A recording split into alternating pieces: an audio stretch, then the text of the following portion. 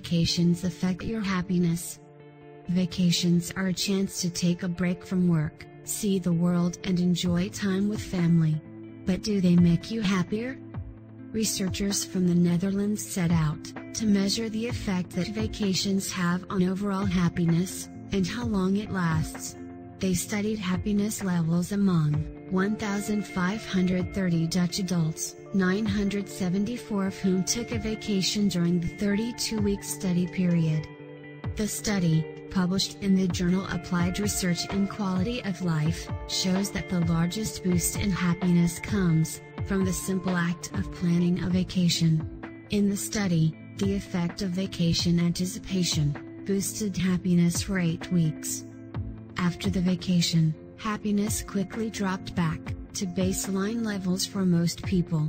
How much stress or relaxation a traveler experienced on the trip appeared to influence post-vacation happiness.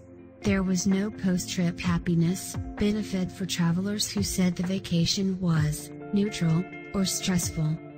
Surprisingly, even those travelers who described the trip as relaxing showed no additional jump in happiness after the trip. They were no happier than people who had not been on holiday, said the lead author, Gero en Nooijen, tourism research lecturer at Brito University of Applied Sciences in the Netherlands. The only vacationers who experienced an increase in happiness after the trip were those who reported feeling very relaxed on their vacation. Among those people, the vacation happiness effect lasted, and just 2 weeks after the trip, before returning to baseline levels. Vacations do make people happy, Mr. Nooijen said. But we found people who are anticipating holiday trips show signs of increased happiness, and afterward there is hardly an effect. One reason vacations don't boost happiness after the trip may have to do with the stress of returning to work.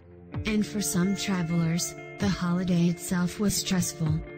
In comments from people, the thing they mentioned most referred to disagreements with a travel partner, or being ill, Mr. Nooijen said. The research controlled for differences among the vacationers and those who hadn't taken a trip, including income level, stress and education.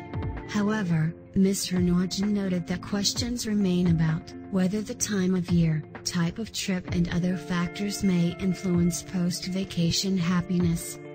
The study didn't find any relationship between the length of the vacation and overall happiness. Since most of the happiness boost comes from planning and anticipating a vacation, the study suggests that people may get more out of several small trips a year than one big vacation, Mr. Nooijen said. The practical lesson for an individual is that you derive most of your happiness from anticipating the holiday trip, he said. What you can do is try to increase that by taking more trips per year. If you have a 2-week holiday, you can split it up and have 2 one-week holidays. You could try to increase the anticipation effect by talking about it more and maybe discussing it online. Mr. Nooijen said that while he expected the study results to show a provocation happiness boost, he was surprised that the study shows that relaxed holidays didn't affect post-trip happiness levels. People start working again, he said. They have to catch up. Usually there is a big pile of work for them when they get back from the holiday,